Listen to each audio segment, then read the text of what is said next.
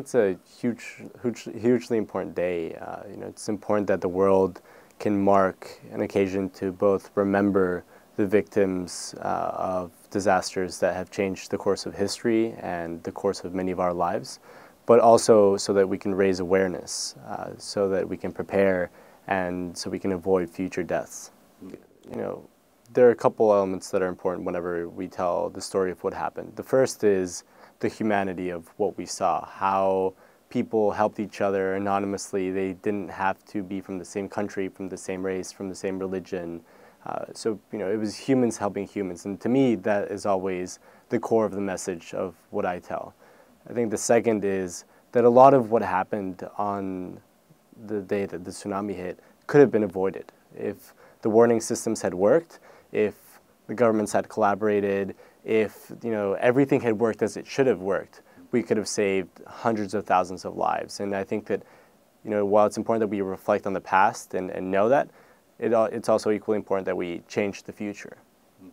It's never easy to go back to the moments of the tsunami and what happened in the aftermath, but it's so important to get the message out there that, and I'm so fortunate to be able to share the story, that I think that it's a higher cause that we need to fight for. I mean, a lot happened, and a lot was going through my head.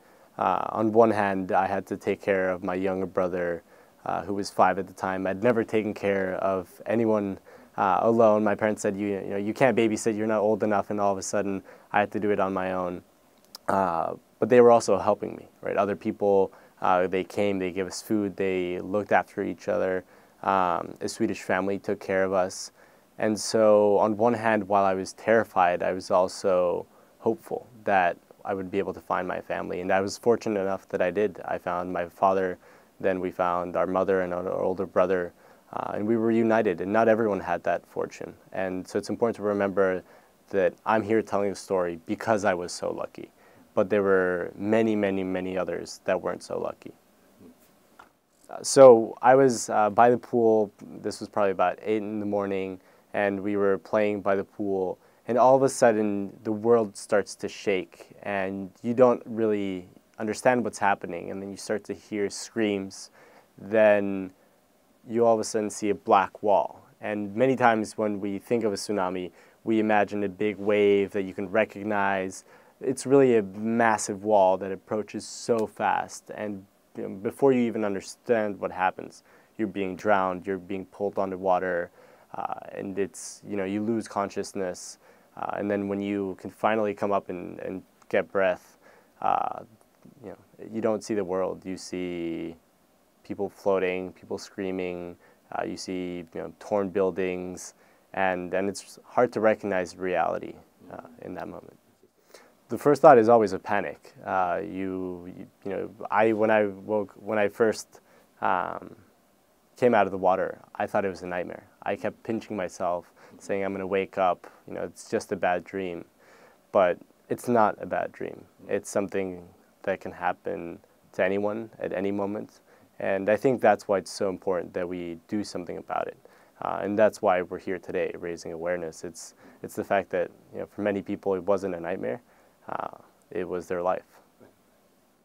In many ways, I think an experience like this shapes who you are and what you want to do with your life. So on a primary level, it makes you aware of how fortunate we are that we are alive, and the value that every day has, and that we cannot waste it, that we need to be proactive, but also that we need to live to be dedicated to helping others. And I think that moving forward, I want to keep helping raise awareness about tsunamis, about other disasters, as well as many of the other problems that the world has. But I think a tsunami, it's hard to frame everything that you learn. But at the core of it is the humanity that resides inside each of us. Evidently, the tsunami changes the way that you approach nature, that you approach the sea. Every time I go to the beach now, I always think, like, if something like that were to happen again, what's the tallest building I could get to? If I needed to evacuate, where could I go?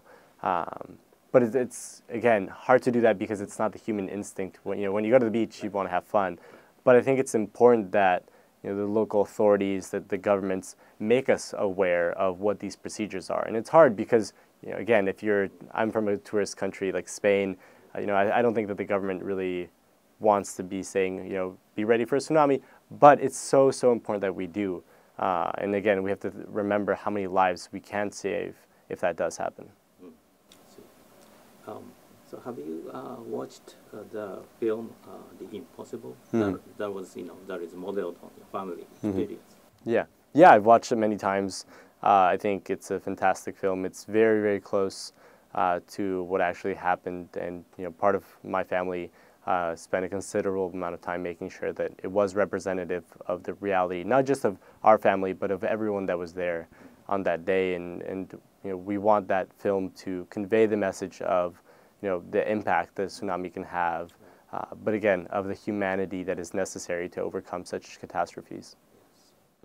Well, there are a number of roles that I think are important. The first is coming to events and talking and helping share the story.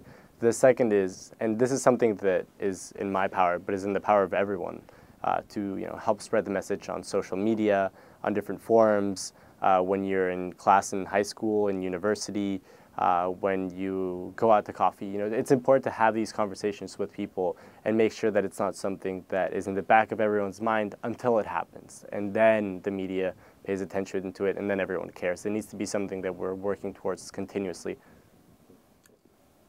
I think it's best summarized by saying that it's unpredictable but foreseeable and deadly.